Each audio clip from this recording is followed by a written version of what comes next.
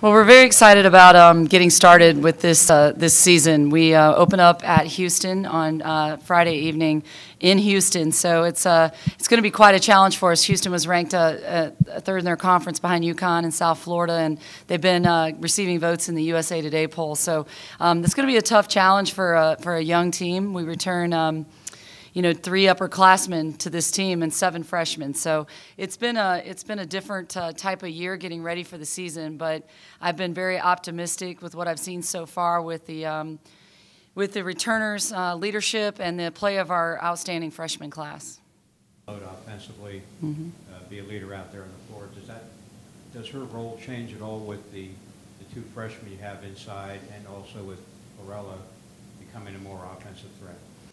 I think the great thing for Francesca Pon this year is that she doesn't have to be, she's not going to be the primary target like she's been in the past of every opponent we play against. It's been interesting to see her. She still gets the most shots in the 2 scrimmage games we played, and I haven't put a play in for her this year. And last year, I would say 90% of our plays were for her. I don't have to do that because there's so much better spacing on the floor offensively, and we play a lot faster than we played in the past. We have a lot more mobility, a lot longer, quicker players, and we have scoring coming in our first exhibition game, open exhibition game. We had 5 players in double figures. It's been a long time since I've seen that. We've consistently scored, shot 50% from the field in all of our scrimmage games, which has been a long time coming. I haven't seen that in a while. So it's been exciting to watch her grow and become a complete player. She actually has averaged about 5 assists a game in the first 2 exhibition games. So, it's one of those things where she doesn't have to force shots. She can get 20 points on 11 shots rather than, 11 points on 20 shots. So I think it's just going to show her total game now because she has, tremendous balance inside and outside with scoring. Do you expect Fletcher to make a big jump from her freshman year to her sophomore year? I've seen a huge improvement, Kiera Fletcher. I think one of the things that's been an advantage for her is the wing play. I mean, she, again, everybody was so focused on Francesca Pon, and now she's got, Liz Balagon on one wing, and she's got Pon on the other wing, and then on, Deasia Jefferson, who was a redshirt freshman last year. On another wing, a 6'3" guard. It's just shown tremendous ability to score.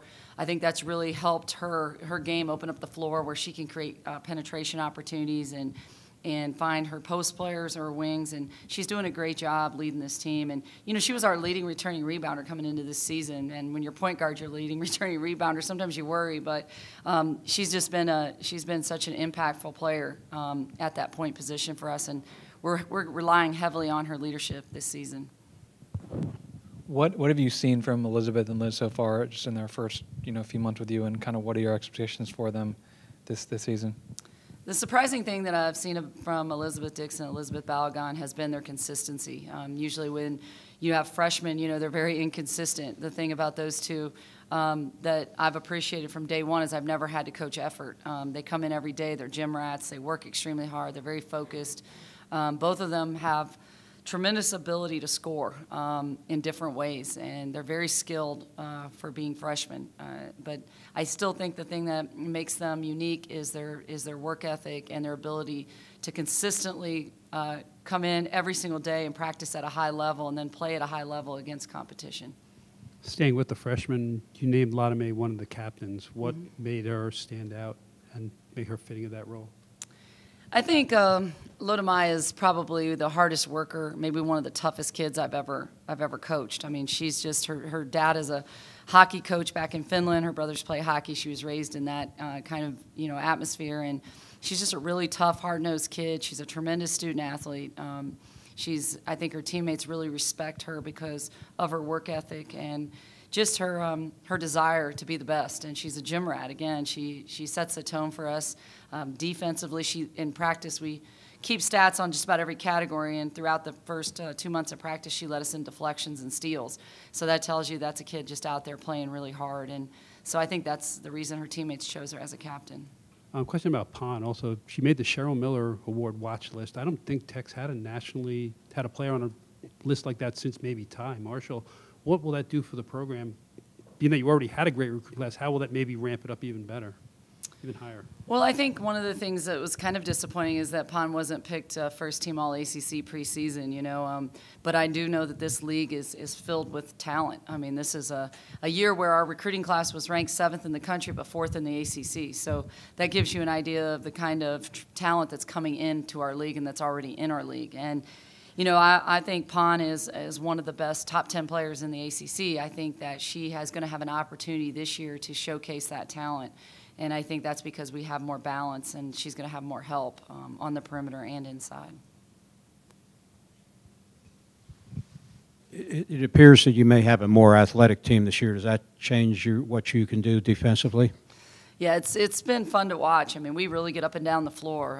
It reminds me of our team in our Sweet 16 team where we could really get out and get in passing lanes. We could press, you know, and for 40 minutes we can really get after people. And I've never seen I've never coached a group of post players that can run the floor at 6'4", 6'5", the way these ladies can run. I mean, it's not just Liz Balogun and Lorella Kubai. You know, it's An Dioff, who we redshirted last year as a redshirt sophomore. At 6'5", she can really get up and down the floor. And Deasia Gregg, who's a freshman, 6'2" freshman, can really go, and she can shoot the ball with range. So we've got some really interesting pieces. Again, I think it's just going to be a process. You know, we got to enjoy the process, and I think if we can weather some of the early storms, I think that this team could be really special in February. Does the fact that Kubai is probably more comfortable now that she's been here for a while, does that increase what she can do on the court also?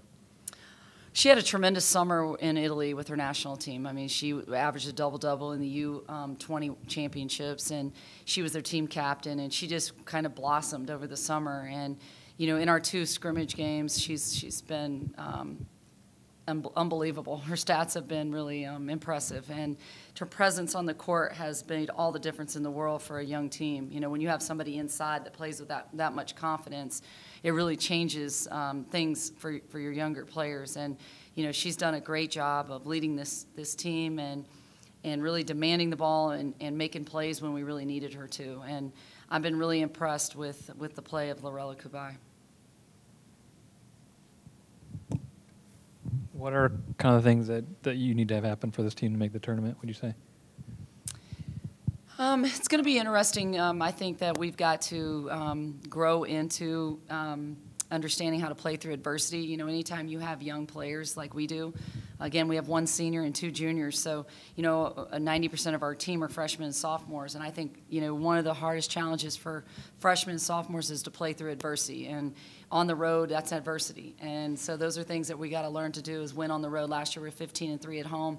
We got to win on the road in this league to win, to get in the NCAA tournament. And so one of the things, another reason why we're playing so many neutral floor games and away games, is because I want these guys to be weathered before we get to ACC play, and just have those experiences early on. But I do believe that we're going to have to get tremendous play off of our bench, and that's, you know, Shannon Scott is out right now injured, but with a back injury. But I do think that we're going to need her to, as a junior, to come in off the bench and give us some, you know, consistency offensively and defensively. And then An Dioff and Deasia Jefferson, they really are going to have to step up as first-year players, really, to our system and give us some minutes, quality minutes off the bench, because I think our first 5 is as good as anybody. I think our next 3 is as good as anybody. It's just a matter of us putting it together night in and night out.